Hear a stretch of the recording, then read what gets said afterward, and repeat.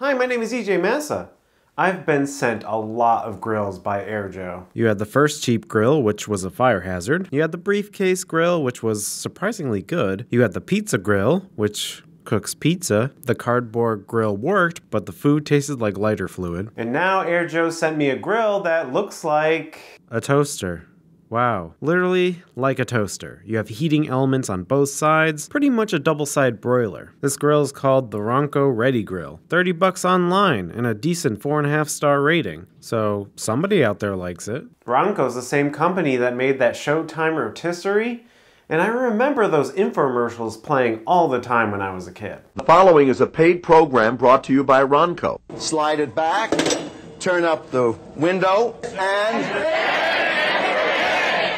Although the instructions warn, please don't take set it and forget it literally. Check on your Ronco Ready Grill from time to time. Oh no, too late. I took it literally, and now everything in my life is ashes. So the device has a hinged grill grate you shove in there. It has heat deflectors on the side that you remove and you can wash them. The grease and fat drips down into this little fat collector. There's no real settings like high, low, medium. There's just one setting, which is on, when you turn a ticking timer dial, which goes up to 30 minutes. And yes, it gives you a very stereotypical bell ding when it's done.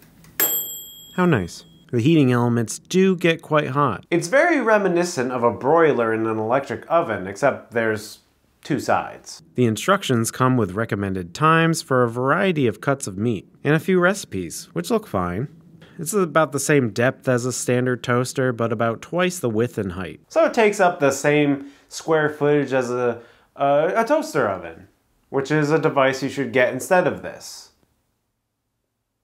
But I'm gonna finish the review anyway. Plus, I've been challenged by AirJoe in a note that came with the machine to make ribs in it, which, you know, isn't in the list of cuts of meat in the instructions, so I'll have to rig something up to cook them.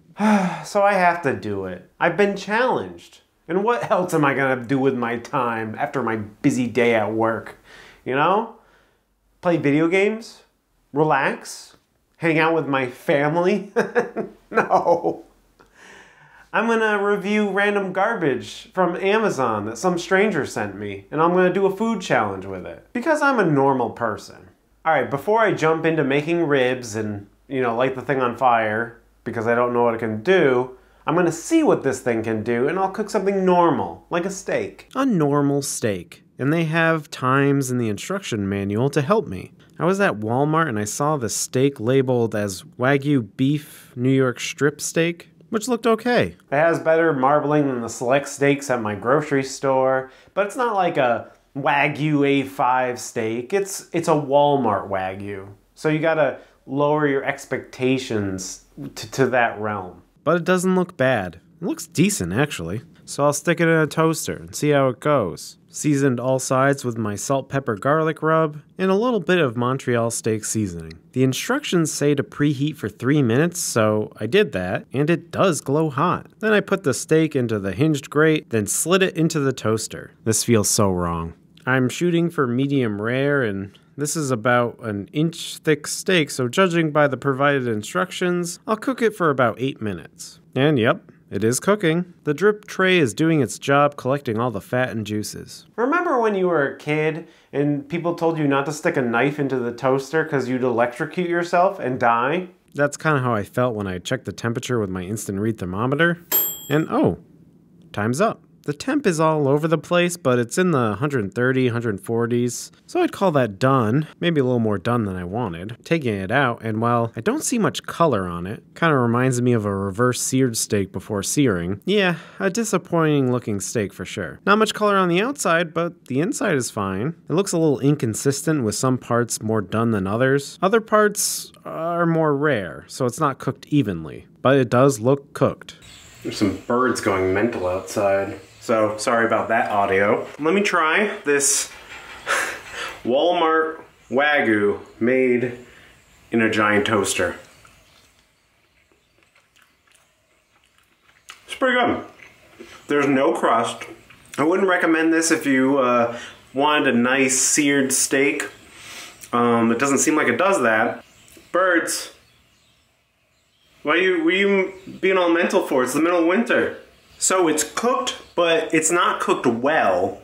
It has no pleasant characteristics. It's kind of gummy because there's no sear. There's no character to it. It's just a like bare bones cooked steak. It's kind of a shame too because the steak, this Wagyu steak from Walmart, ain't half bad.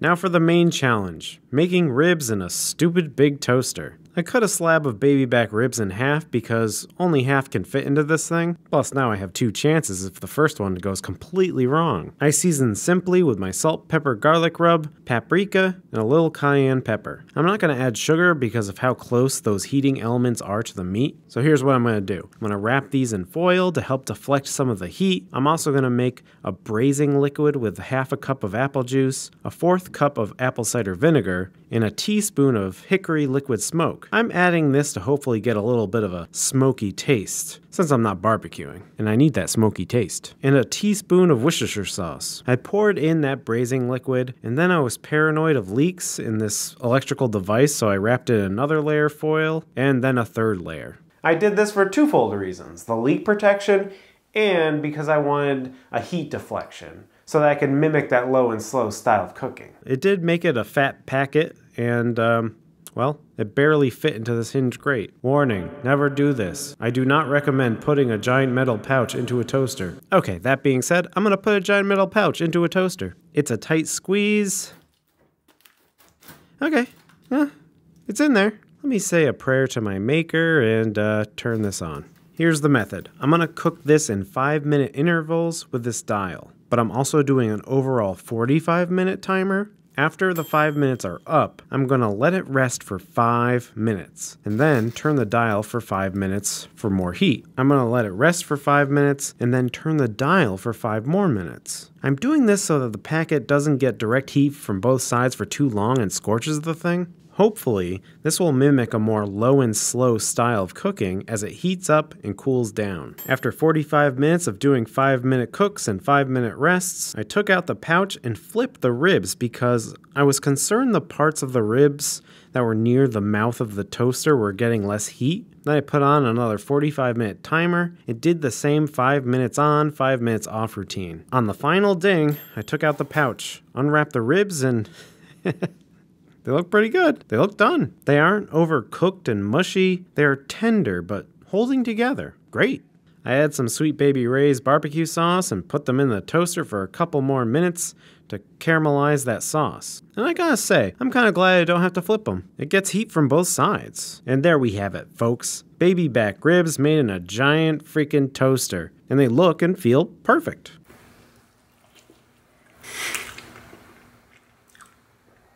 They're actually pretty good. I think I nailed it. Wow. And I don't really get much of a smoky flavor, so maybe next time I'll use a little bit more of that hickory liquid smoke. But overall, these are actually not bad. Has a good bite, falls right off the bone, but not like soupy, so did them perfectly. Wow, what a perfect device. I recommend you get it because it cooked food. I mean, it did. The only thing is I don't really know who this device is for. Like if you're in an apartment or just like a room in a house or something and you don't have access to a stove, then I'd rather get a toaster oven because at least you can set the temperature to where you desire to be, you know, high or low. Things like that would have made the ribs way easier to make, and the steak you could at least dial in the temperature. I don't know, the broilers on toaster ovens are all that good. I don't know if you could make a sear with that broiler, and you'd have to flip it on top of that. It's not on both sides.